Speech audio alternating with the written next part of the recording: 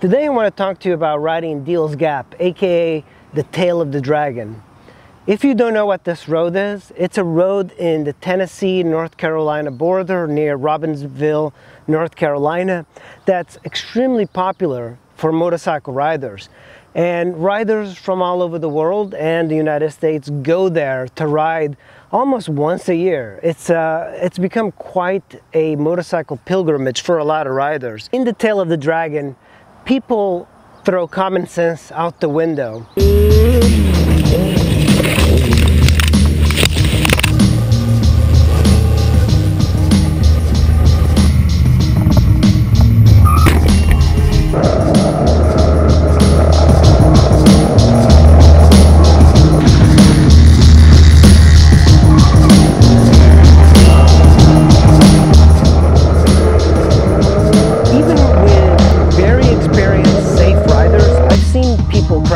And get hurt. In one particular ride that I did, a rider that had much more experience than I had and was a better rider than I was, as soon as he went into the dragon, the first few turns, he crashed, and not only crashed but got seriously hurt.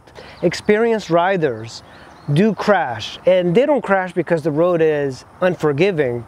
They crash because there's a group mentality that comes from like riding Deals Gap.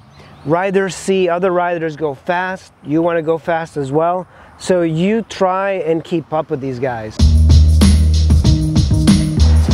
I go by the idea that if you're riding and you cross the double yellow lane for any reason, I consider that almost as bad as a crash. And at the tail of the dragon, it's extremely important to be in your lane. Never cross over the double yellow lane. And that is because there's so many riders, especially on the weekends, that are riding aggressively, and they could potentially go over the double yellow.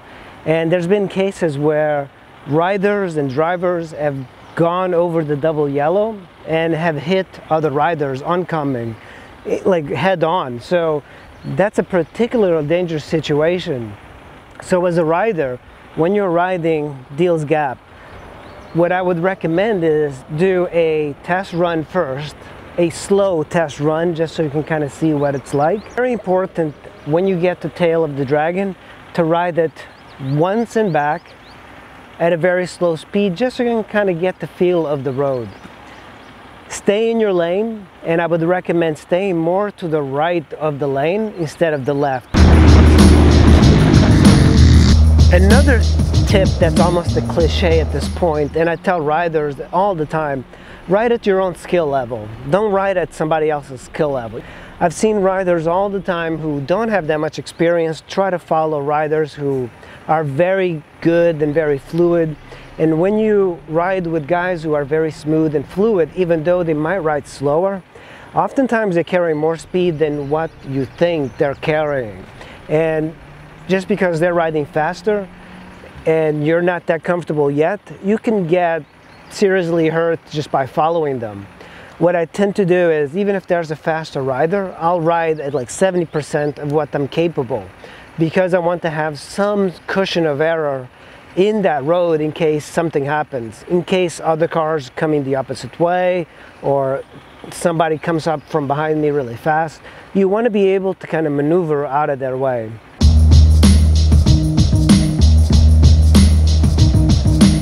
Another thing that you can do to ride the dragon safely is to ride it extremely slow. And ride it extremely slow in the beginning. Make a point of, once you get to the road itself, that you're going to ride it nice and slow and easy. Don't try to keep up with anybody. Ride your own ride all the way to the end, and then ride it all the way back at a slow pace. That way you get the feel for the road.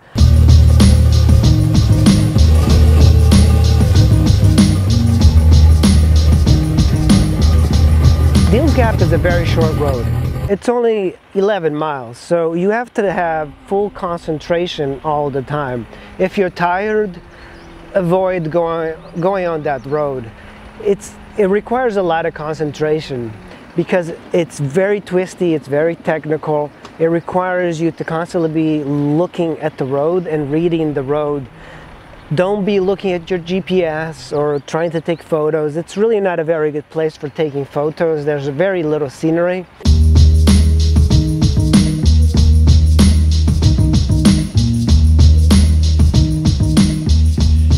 Oftentimes, riders will come up behind you and then they can kind of like frighten you a little bit. Some riders have been riding that road for years and years and they're very fast. So you might be riding at your own pace comfortably, and then you'll see a rider come up right up against your rear wheel. And try not to be frightened, don't swerve. Just try to find one of the many pullouts and pull over and let them pass. Also, I see a lot of riders at the Dragon riding very close to each other. This is a terrible idea for two reasons.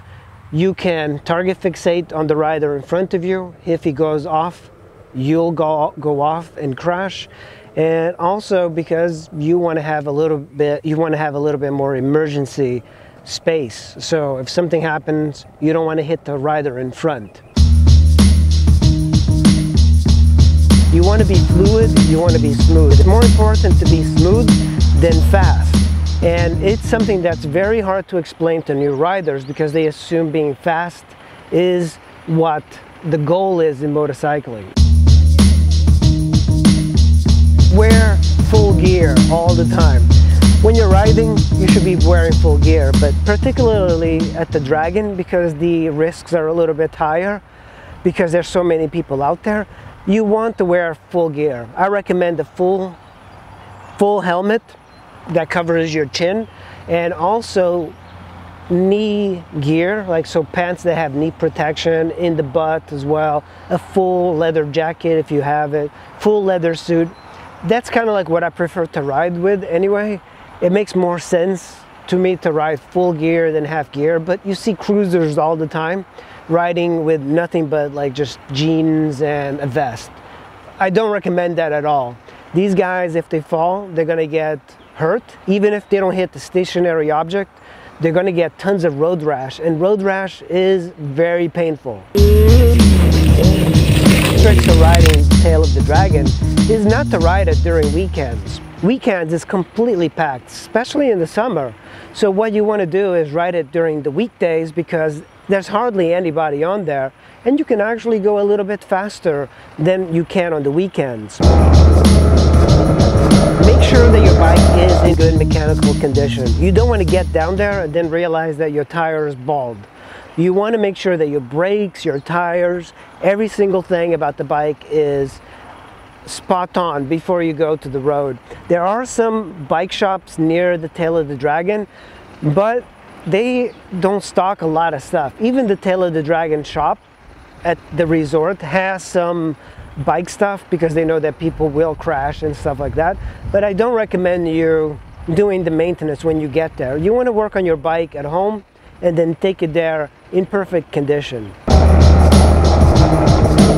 Now, if you do crash at the Dragon, it's a very dangerous road because there's hardly any guardrails. I think there's no guardrails. So if you go over the mountain, you're going over the mountain, and the things that are going to be stopping you are trees. There's been accidents where guys have been hours and hours down there, and if your bike and you go over the corner, nobody sees you, you could be there for quite a few hours unless somebody finds you. So very, very dangerous, and the closest ambulance will get to you in like 30 to 40 minutes. So it's a very bad road to crash in. You don't want to crash there. You will get a ticket, and you're going to be waiting for quite some time for help if you do crash and you do need help.